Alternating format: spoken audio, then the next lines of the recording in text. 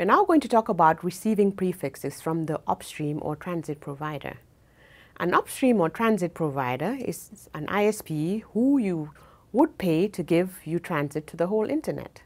This means that receiving prefixes from them is not desirable unless really necessary. This might sometimes be done for the purposes of traffic engineering, which will be discussed in BGP multi-homing presentations. In general, your upstream or transit provider will either originate a default route or announce one prefix you can use as default. An example of how a downstream router is configured to receive prefixes from the upstream or transit provider is shown on the screen.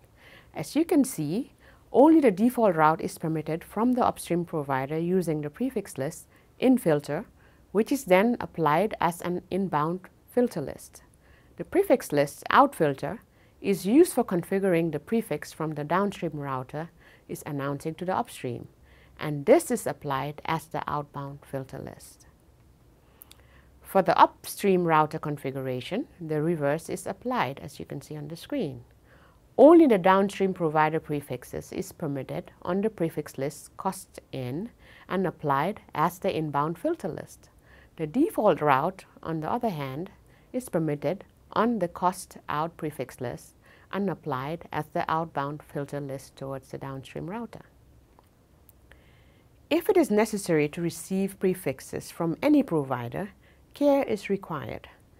Don't accept default unless you need it. Don't accept your own prefixes. Special use prefixes for IPv4 and IPv6 are shown on the URL below for RFC 6890. Remember, one should not accept prefixes longer than a /24 for IPv4 or accept prefixes longer than a /48 for IPv6 as they are minimum prefix delegated to any site. Tools that will help you with upstream or peering configurations are shown on the screen. You can check Team Kumri's list of bogons, which provides a list of address blocks which should not appear on the internet. The bogon route server can also be found on the URL shown on the screen. You can also look at RFC 6441 for /8 prefixes that should no longer be filtered.